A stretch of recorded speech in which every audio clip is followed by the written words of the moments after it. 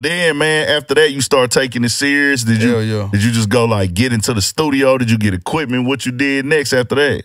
Oh, shit, I came home.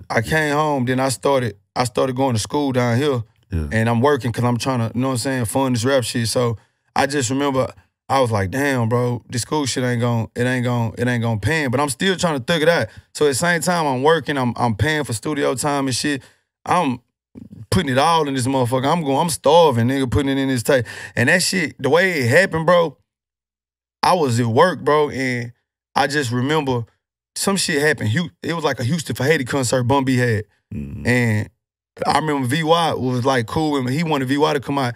And VY ended up getting it to where I can like perform and shit. So I called in work, like, man, I'm sick. I got the flu, I can't come.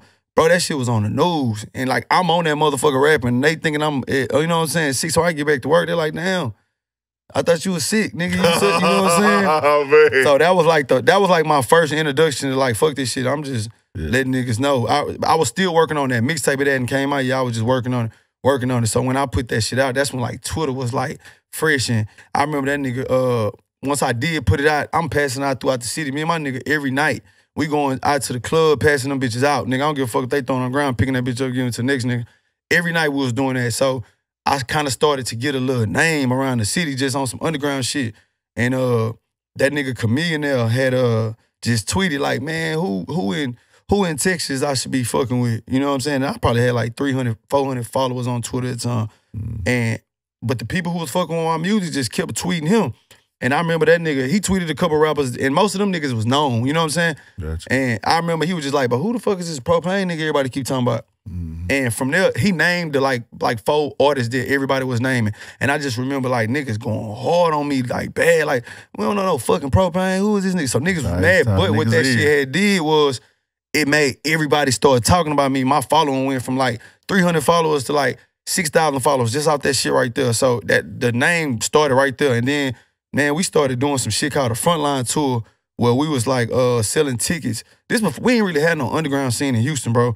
And we was selling tickets. Shout out Kirko Bangs, D-Lo. It was a few niggas. Dope Easy was Dope Easy around But Dope Easy, he came a little later. But in the store, we would be selling them tickets, bro. Yeah. And so next thing you know, like, man, we packing out House of Blues. You know what I'm saying? So that was kind of the start of making my own fan base. And from there, like, shit, it just, my song got on the radio, like that. You know what I'm saying? And shit, it kind of took off. Yeah. And see, for people that don't know, this is a different era of your other underground scene that the world knew us for. Right. From the Screwed Up Clique to the Rap-A-Lot to Swisher House and other names that a lot of people in the world became fans of. That once that era kind of ended, it was like we was like, what's next for a while? Yeah, we didn't have no like niggas that was kind of like fucking with the upcoming generation. So niggas had to really put their footwork and their grind in and make this shit work off for them niggas to get that shit rolling. I remember Beat King was going crazy.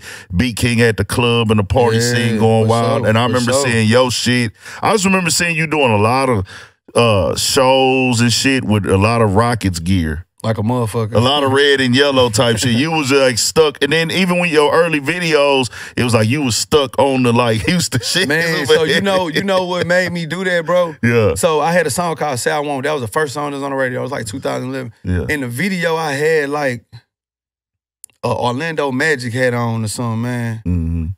Man, so you know Houston, like and I got like a strong Hispanic fan base, you know what I'm saying? Yeah. And one thing, if you know anything about Houston Hispanics, they ride for fucking Houston teams, bro. Nah, fact. You know what I'm saying? And I was a nigga who I had every hat, every Jordans. I always been like that.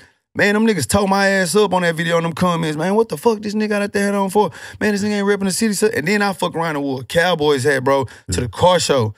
Bro, they fired me up. I didn't really know. Like, I'm like, nigga, I'm just rocking shit. You know what I'm saying? Them niggas, so from then on, I was like, these niggas won't catch me without no Houston shit on ever again, bro. So what did these niggas say when they seen you with the Cowboy shit on, bro? Even the niggas from the radio, when they was interviewing me on 97.9, was going in like, damn, I see you up here with the Cowboy shit. What's up with that? And I'm like, I don't even really watch football, bro. I'm like, nigga, what the fuck? Nigga, what's wrong? You know what I'm saying? But they was like, nah, this nigga out on the Cowboy. So I at that point, I was like, it's bigger than me. You know what I'm saying? If they see me as a representation of my city, like, they looking for me to rip this shit, so I be like, damn, all right, bitch.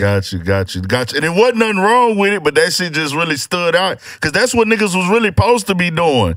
Fact. You know what I'm saying? Taking pride in the city, repping the city and everything like that.